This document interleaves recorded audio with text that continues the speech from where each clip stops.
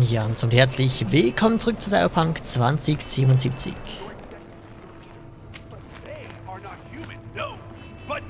Ich war ja gerade bei Vektor.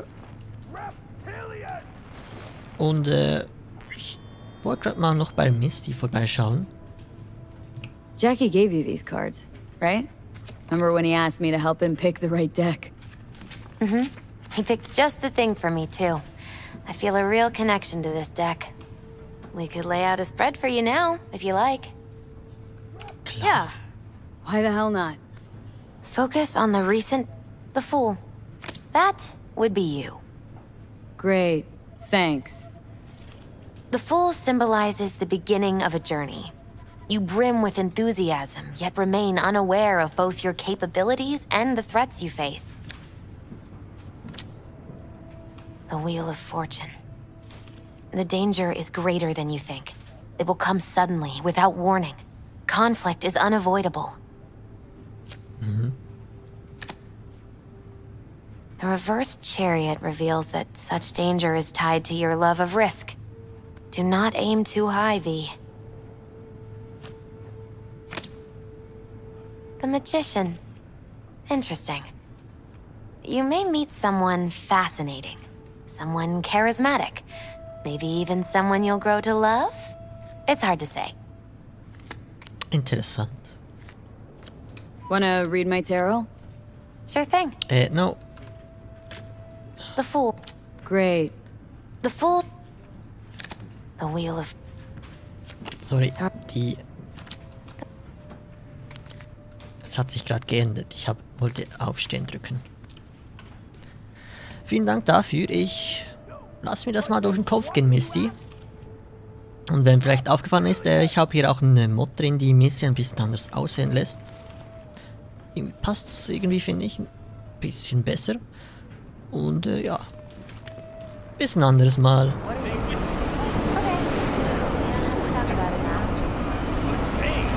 Über was denn?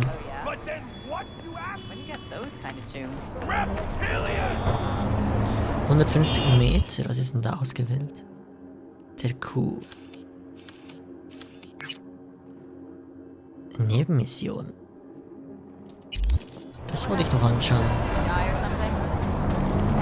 You can recognize them by their cold blue eyes. Creatures born centuries ago on the Antarctic ice sheet. They hide their true faces under masks of human skin. Two-faced snakes, oppressors of humanity! If it's such a big giveaway, won't they just install optics or use contact lenses at least? If it were only so simple! They are reptiles! Their nervous system isn't compatible with human cybernetics. Then why not have their own rippers invent some? Are you sure they haven't already? And where did this filth slither out from, you ask? Antarctica. You said that already. Today they hide amidst the snow and ice of the South Pole, step by step usurping our crown as creation's chosen. Millions of years ago, they evolved from dinosaurs to become the world's first advanced, intelligent race. And who is their progenitor? Their masters? The scientists of Alpha Centauri! Es läuft mit dir falsch, Junge. I recognize you. You come here often. Your eyes tell me that your mind has opened to the truth. Will you provide a humble donation so that I may continue my mission?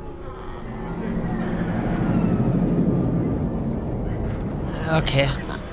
Humble sounds affordable. Just don't spend it on stupid shit. Thank you. This has bought me a day or two. Naja. Gerald the Winkler, Zivilist. Radio waves bear the So ein truth. weirder Typ. Let those with ears listen and those with eyes behold. Türsteher. Okay, die Mission ist jetzt da weg, interessanterweise, obwohl ich echt gar nichts mit ihm gemacht habe. Hol die Waffe bei Wilson ab. Bei uns in Haywood gibt es eine Tradition. An deinem 16. Geburtstag schenkt dein Vater dir eine Waffe. Ich habe keine bekommen, weil ich einen beschissenen Vater hatte. Aber dein 16. ist schon eine ganze Weile her, oder? Höchste Zeit, dass du dir mal eine ordentliche Knarre besorgst. Das würde ich auch noch kurz machen, da wir gerade in der Nähe sind. Spannend.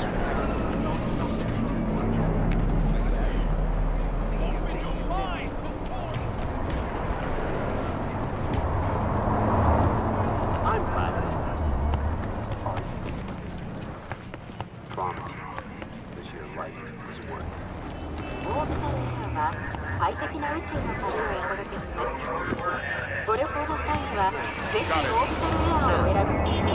ist denn da passiert?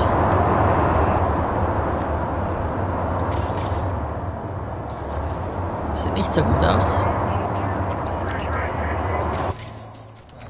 Wieso sind die eigentlich immer böse auf mich? Ich mache hier gar nichts.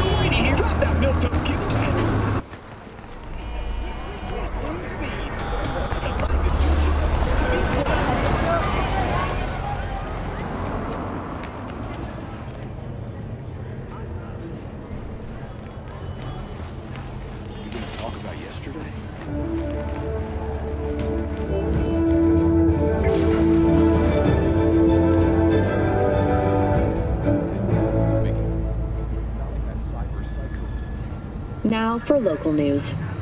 The NCPD has expanded its arsenal to include Militech's Centaur-class exosuits.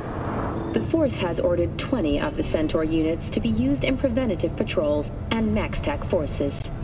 A ceremonial signing of the partnership took place at City Hall. Police Commissioner Coleridge and Militech Government Relations Executive Meredith Stout were in attendance.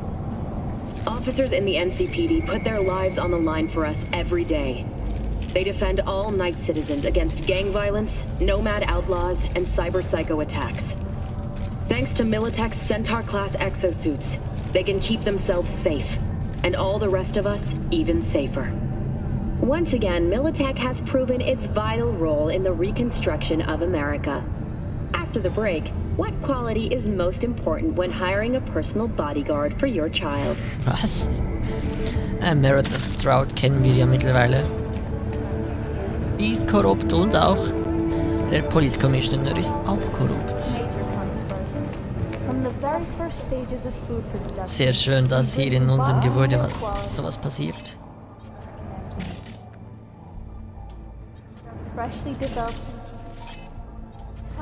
The hell?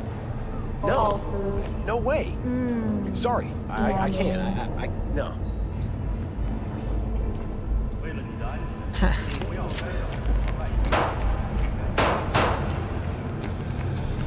Wilson, mein alter Freund. All right, let's see what you got. What I like to hear. Hä? Ach so. Die ist gratis, oder? Zumindest ist das der Quest-Gegenstand.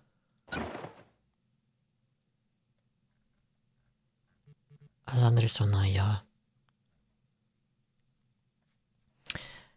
Ikonisch Revolver. Sieht interessant aus. Smartwaffe.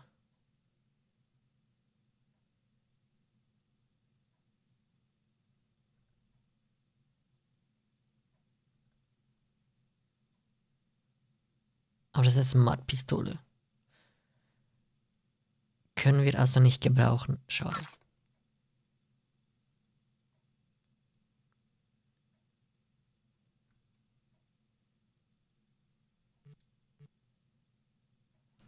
Die Machete ist noch nice. Die hat's in sich.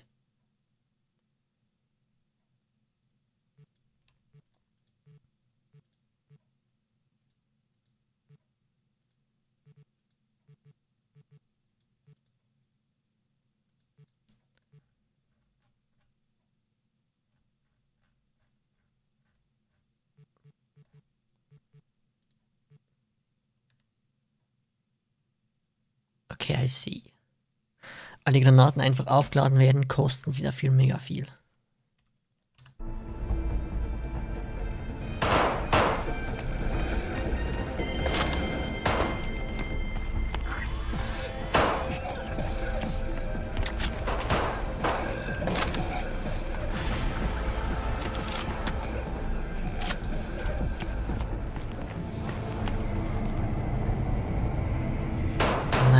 Das haben wir jetzt auch erledigt.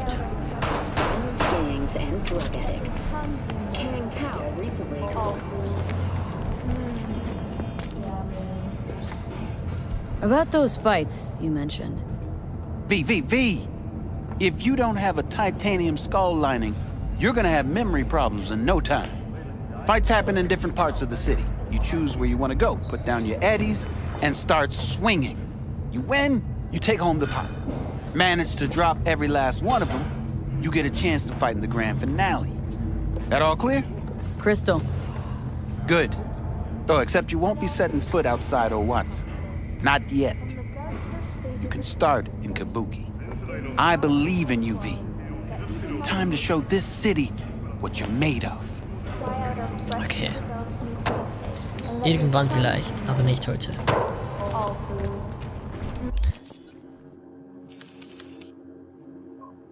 NCPD-Überfall im Gange. Das könnten wir gerade noch machen. Weil jetzt eine große Mission anzufangen, das bringt, glaube ich, nicht so viel. Schon wieder News.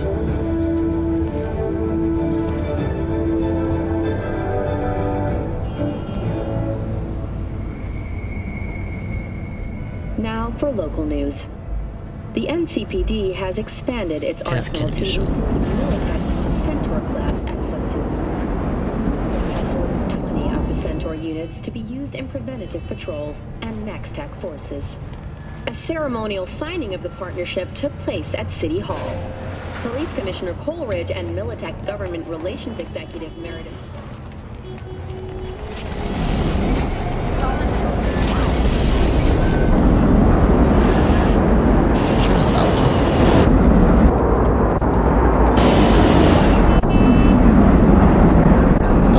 Geräusche hier.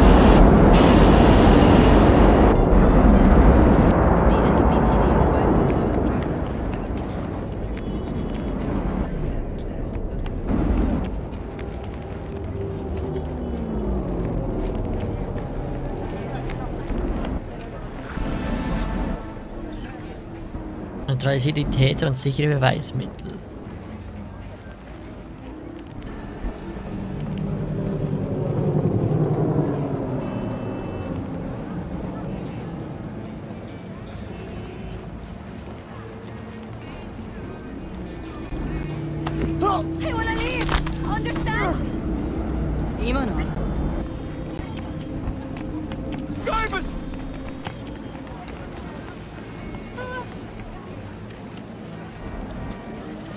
Psycho! She's a psycho!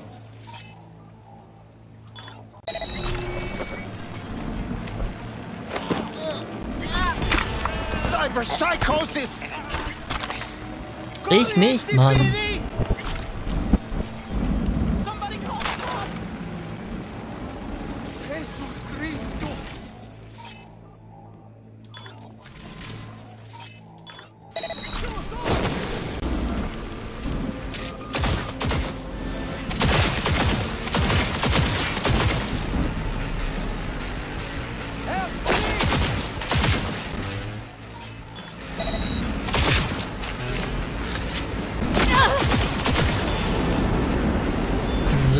Das hätten wir.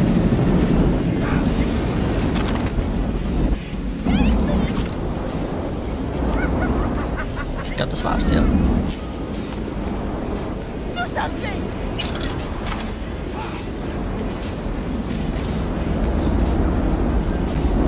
Okay, da ist eine Kiste, die muss ich kurz einsammeln, bevor ich die vergesse. Irgendwas ist da mit den Sounddateien hier komisch. Mega weird an.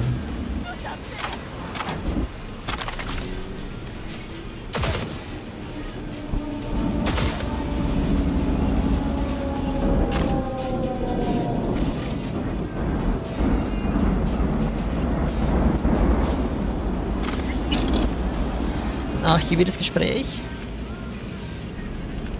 das ich nicht anschauen kann.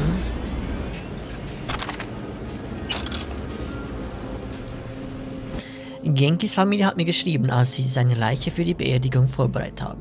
Es ist ihnen aufgefallen, dass ihm jemand all seine Implantate herausgerissen hat. Weißt du, wo er draufgegangen ist? In Lives Laden.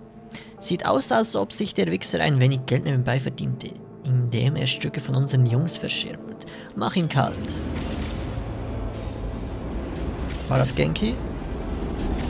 Möglich.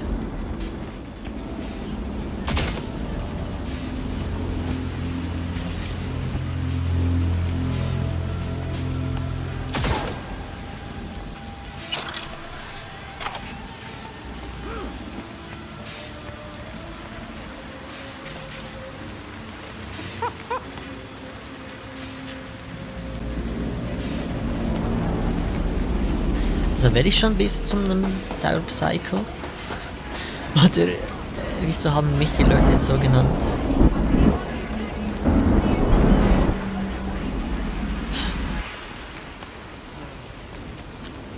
Kann natürlich schon sein, dass das der Fall ist.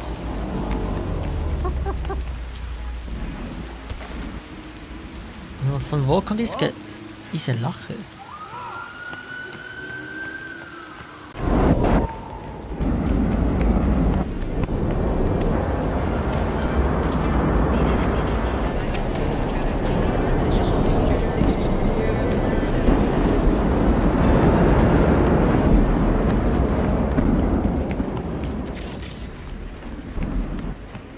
Weird stuff. Oder kommt das aus dem Radio oder Fernseher? Vielleicht. Spare veterans some change. Klar.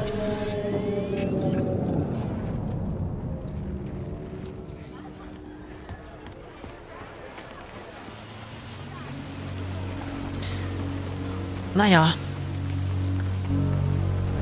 Also hätten wir das auch erledigt.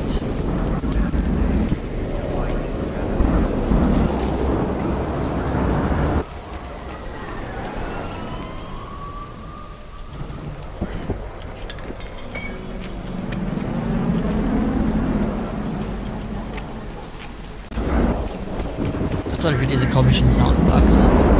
Entweder ist das durch den Mod ausgelöst oder keine Ahnung.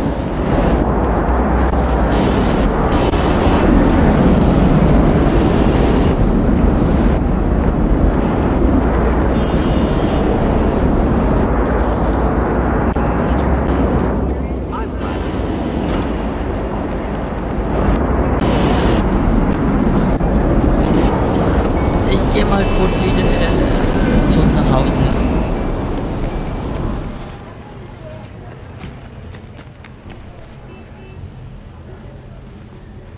What the hell?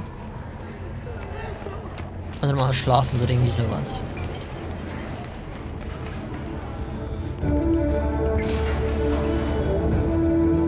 Ich glaube, geschlafen haben wir bisher noch nie. Wieder das gleiche.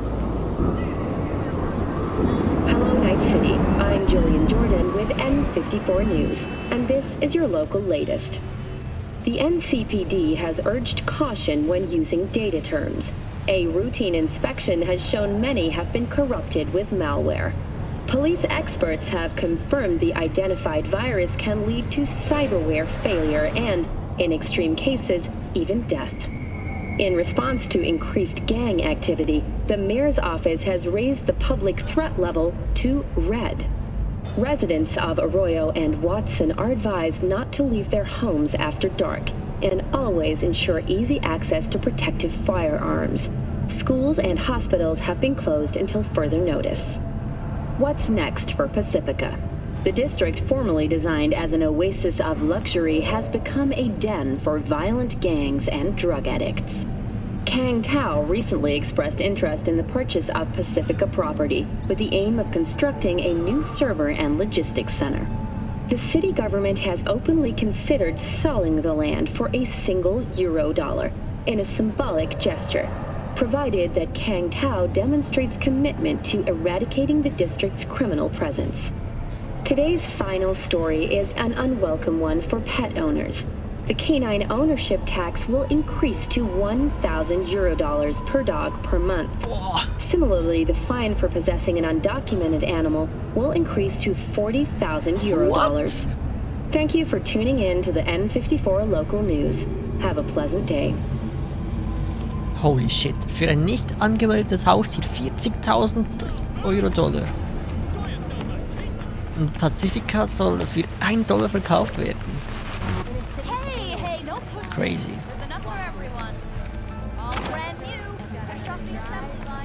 Aber ich glaube, das sind irgendwie manchmal auch so News, die neu hinzugefügt wurden. Durch Phantom Liberty und den neuen Patch. Was ich ziemlich cool finde. So dass man das nicht einfach irgendwie so außen vor gelassen hat.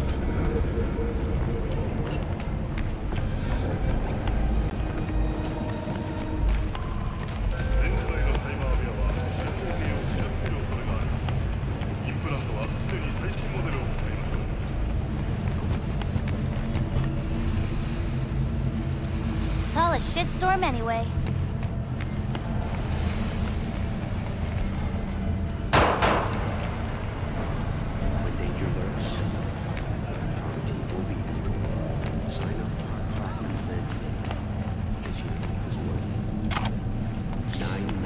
Hier wollte ich mich auch noch mal ein bisschen umschauen.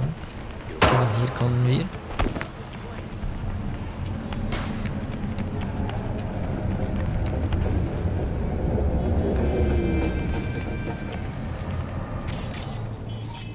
Gauner Teilklos. Oh no! Sneaky little bitch!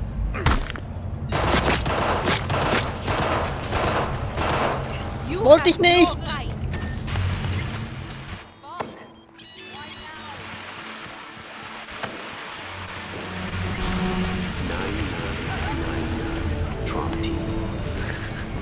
Ich wollte mit ihm sprechen. Aber geht offensichtlich nicht. Naja, sonst gibt's hier irgendwie gar nichts.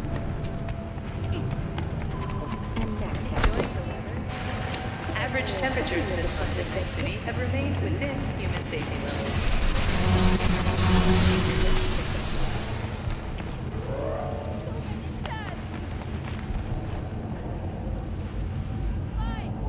Ich bin eigentlich auch hier, weil ich doch weiß, dass man hier die Katze Nippels findet.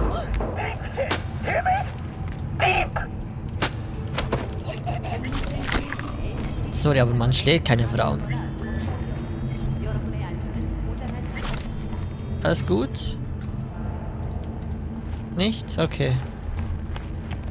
Wahrscheinlich kann man die Katze erst später finden. Klar, gerne.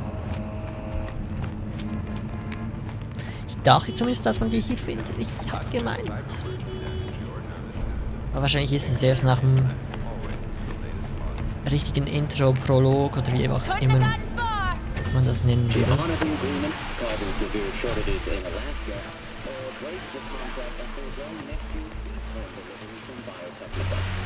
Whether you believe Alaskans deserve humanitarian aid,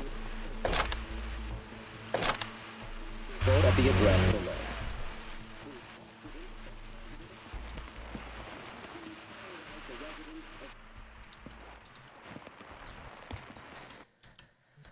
Okay. Habe ich das hier alles schon reingetan? Wahrscheinlich. Die macht 14 Schaden. 14,20.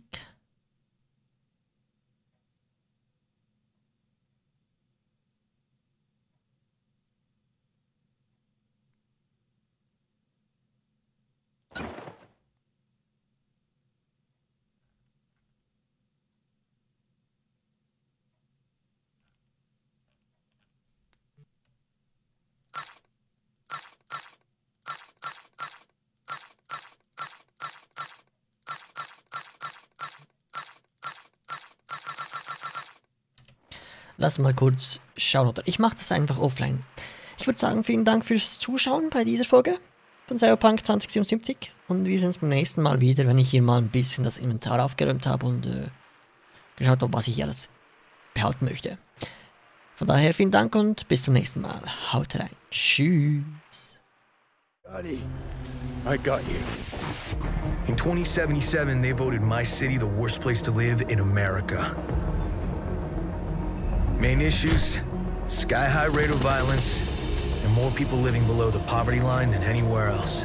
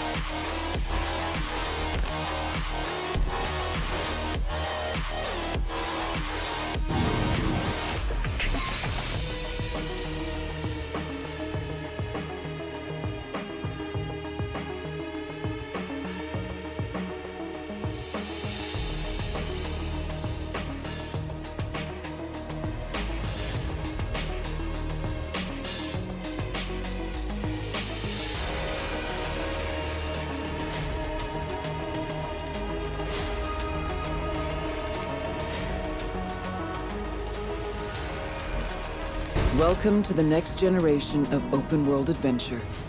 Immerse yourself in Cyberpunk 2077. Samurai. We have a city to burn.